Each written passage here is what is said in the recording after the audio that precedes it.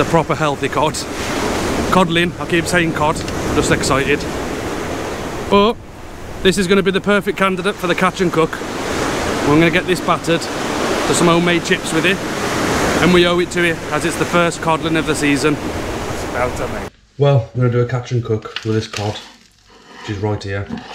I haven't portioned it yet. The plan is, I'm going to portion it in a second, show you the portioning, the way I do it, show you how I mix up the batter, and we'll get this fish cooked. I'm doing it with some homemade chips.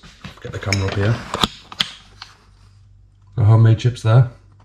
Tin of mushy peas. It's just going to be basic. We've got here is 100 mils of water and 100 grams of plain flour. You can do all sorts with a batter. You can add beer to it instead of the water. You can add baking powder. You can use soda water, which is what I would normally do. There's some of it there.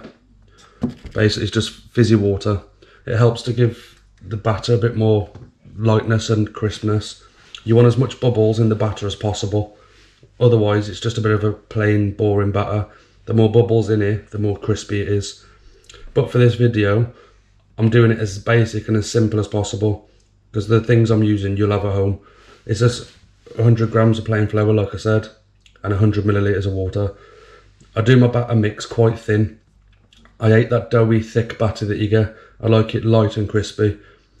Some parts of the fish might not be completely covered. That's just my personal preference. What you can do is add a little bit more flour to the mix, and it thickens it up. So the fish is covered more, and you'll get like a slightly more doughy batter like you'd probably get in the chip shop. But me personally, I like it quite thin. We'll get this batter mixed now and get the chip pan on, and we'll part cook these chips. We'll take them out, cook the fish, put the fish on a plate, and then finish the chips off, because I'll make the chips a bit more crispy. Right, while the chip pan's heating up, we'll get this flour mixed in the water. The water's been in the fridge for the last couple of hours. You want it really cold. It helps with the mix and it helps with the battering process.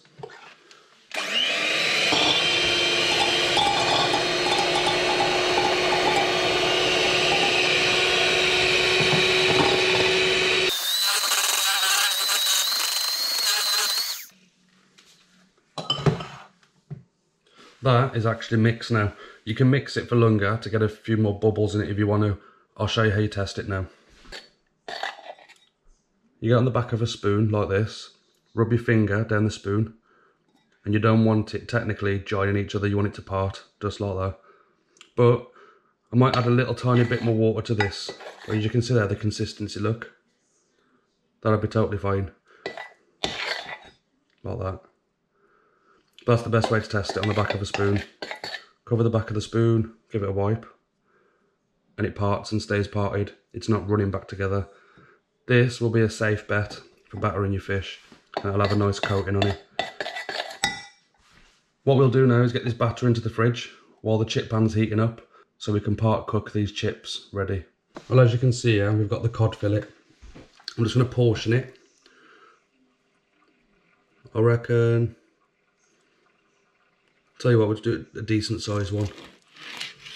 We'll portion it there. This will be the fillet I'll be battering, right there. And then we'll do some fish fingers with these and the other fillet we have. It's a nice chunky fillet if you look. Anyway, we'll batter this piece of fish. What you want to get now is some plain flour. This is what you'll be dipping your fish into before it goes into the batter. It helps the batter to stick to the fish. So, what I generally do, you can season the fish directly, or you can season the flour. So I've got a good pinch of salt in here, a couple of pinches of salt, and then some black pepper. And basically, to give it a mix around with your fingers.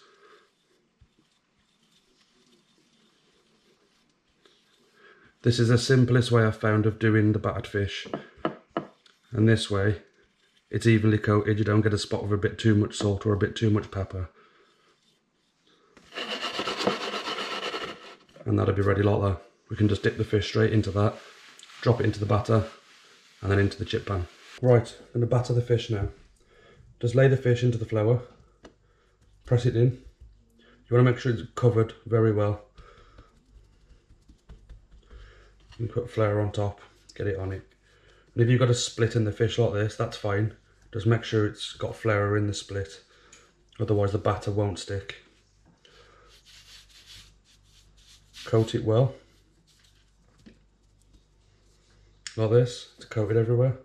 Make sure the sides are done. Make sure the end's done, which it is. Shake off the excess flour, so it's like this.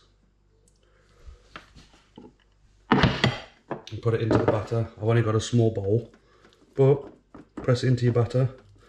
This can get messy. And try and just hold the tail, nowhere else.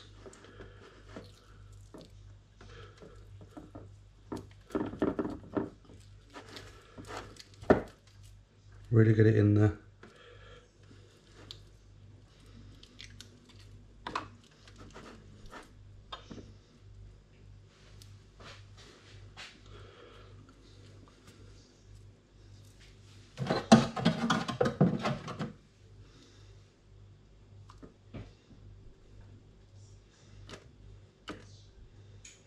And then get it into your chip pan without making too much mess. Don't just drop it straight in, because it'll stick. The fish is too big for the basket. And that's it now, the fish is cooking. You want it on 170 degrees. It's been in there now around 2 minutes. So what you want to do is flip the fish over.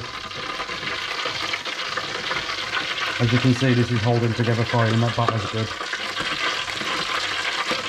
Just like you get on the chippy. And don't have the oil too deep either. You only want it just covering the fish. Just like that. Well, that's the fish cooked, as you can hear. That's nice, light and crispy. It's just the way I like it. I've got the chips in now, which have just been the second cook. Make the chips nice and crispy. I usually put the chips in, pre-cook them for about 2 minutes, maybe 2.5, pull them out. I cook the fish is done. I'll leave it to rest for a second here, and I'll finish the chips off, and that's the plate done. What I'm going to show you here is how thin the batter is. As you can see, look, that's super thin and crispy, just the way you want it. I don't want to pull the fish apart, but just to give you an idea of inside, if I can do it without destroying it. You can hear that. You look there, those flakes of meat in there. That's amazing. You cannot beat it. It's perfect. And there it is, all finished. I will put cooking times in the description, but it's only going to be rough guide times. You need to go off it yourself, just in case you've got a thicker piece or thinner piece of fish. But you can't beat that. Home battered cod, which was caught yesterday. Homemade chips, and then some mushy peas. It's perfect. And the chips, you can hear that, nice and crispy, because they've been cooked twice. Have a look at twice cooked chips, or blanching chips if you don't know about it, because the chips are perfect when you do that. They're nice and crispy. Anyway, I hope you enjoyed the video. I hope you picked up some ideas or tips from doing this, or you attempt it yourself. If you can, give the video a like, subscribe to the channel, and now I'm going to bugger off and eat this.